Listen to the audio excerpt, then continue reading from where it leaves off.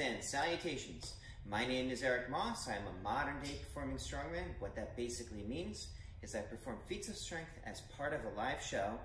However, with live shows being few and far between because of mass gatherings not really being a thing, with the exception of like raiding the Capitol, which I'm not part of. Live shows are few and far between, so I started a YouTube series called Feats of Strength Friday, where each Friday I perform a different feat of strength each week until life returns to normal. Now the feat this week is going to be especially dedicated to Anthony and Dot because it is going to be their birthday. I am honored to be a part of your journeys in strength. Thank you for choosing Eric Moss Fitness for all your health and fitness needs. So anyways, I want to tell a quick story. I wanted to tell it back during the holidays because I thought it was a really cool story. Back sometime in December, as I was training one of my personal training clients, an older gentleman walked into my studio and he had seen some of the bent nails that I have on display, as well as the frying pans that I have rolled up in the windows and the steel bars that I've got on display.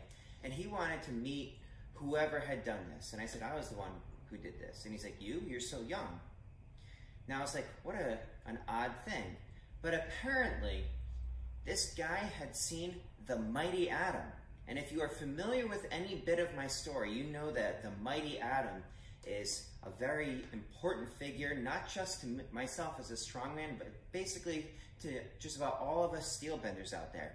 Legendary strongman from the vaudeville era, and I was one of the ones that was honored to be able to bend a steel bar on his son's nose when he was 93 years old. Awesome stuff. So anyways, this guy comes into my studio, and he had said that he was like so inspired by seeing the Mighty Atom that he was bending nails and stuff like that in his hands, and he was such a fan of all things strength. And I wanted to do a video on that, but I had already done a 60 penny nail as one of these Feats of Strength Fridays, and I didn't want to repeat it, because like I said, I wanted it to be different. So what I'm going to do is I've marked about where like the width of my thumb would be. And what I'm gonna do is I'm gonna chop that part off so that it's shorter and I lose leverage, making it a more difficult feat. So let's see. Hold this here, put it in like that. Can you see that? Okay. The tricky thing is holding this right. Okay. Okay.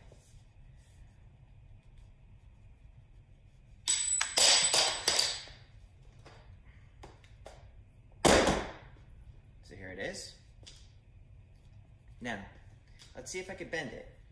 It's shorter than I would normally do, and I'm a bit beat up from my workouts this week.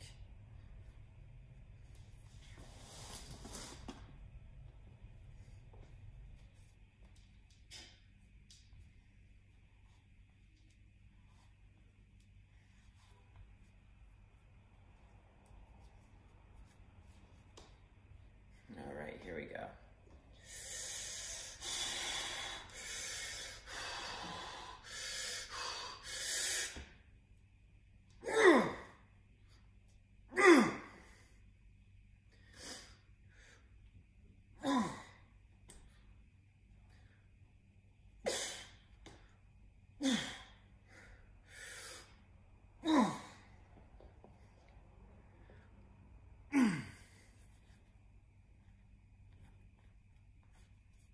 Yeah, nailed that one. See that? So anyways, if you enjoyed this content, and you please let me know by hitting that like button. If you want to see more of this sort of thing, subscribe to my channel.